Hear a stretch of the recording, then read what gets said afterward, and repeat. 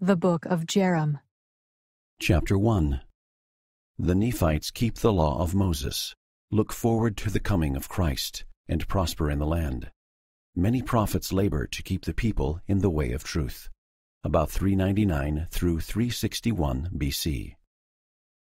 Now behold, I, Jarom, write a few words according to the commandment of my father Enos, that our genealogy may be kept. And as these plates are small, and as these things are written for the intent of the benefit of our brethren the Lamanites, wherefore it must needs be that I write a little. But I shall not write the things of my prophesying, nor of my revelations.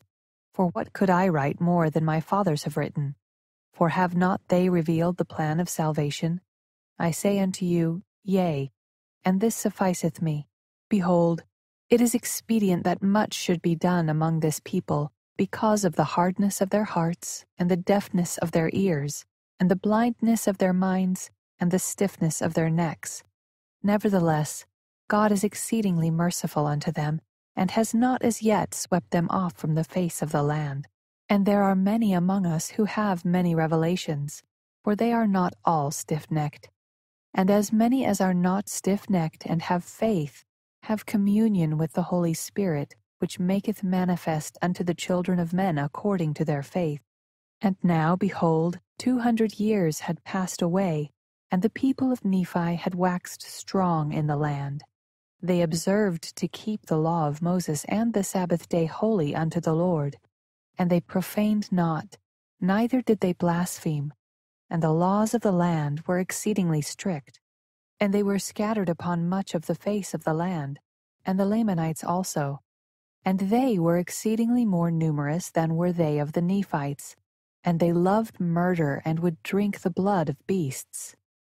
And it came to pass that they came many times against us the Nephites to battle. But our kings and our leaders were mighty men in the faith of the Lord. And they taught the people the ways of the Lord.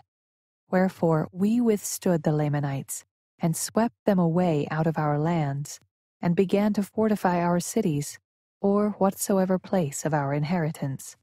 And we multiplied exceedingly, and spread upon the face of the land, and became exceedingly rich in gold, and in silver, and in precious things, and in fine workmanship of wood, in buildings, and in machinery, and also in iron and copper, and brass and steel, making all manner of tools of every kind to till the ground, and weapons of war, yea, the sharp-pointed arrow, and the quiver, and the dart, and the javelin, and all preparations for war.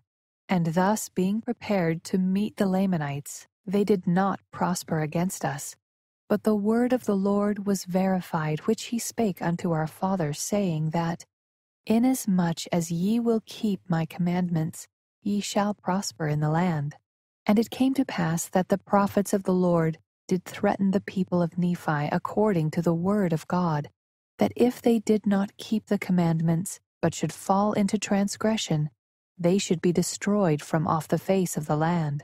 Wherefore the prophets and the priests and the teachers did labor diligently, exhorting with all long-suffering the people to diligence, teaching the law of Moses and the intent for which it was given, persuading them to look forward unto the Messiah, and believe in him to come as though he already was.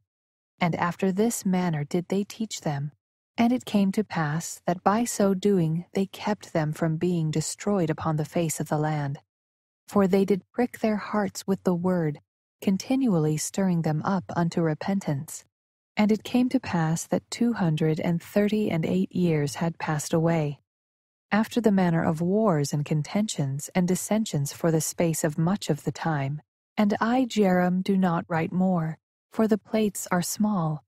But behold, my brethren, ye can go to the other plates of Nephi, for behold, upon them the records of our wars are engraven, according to the writings of the kings, or those which they caused to be written. And I deliver these plates into the hands of my son Omni, that they may be kept according to the commandments of my fathers.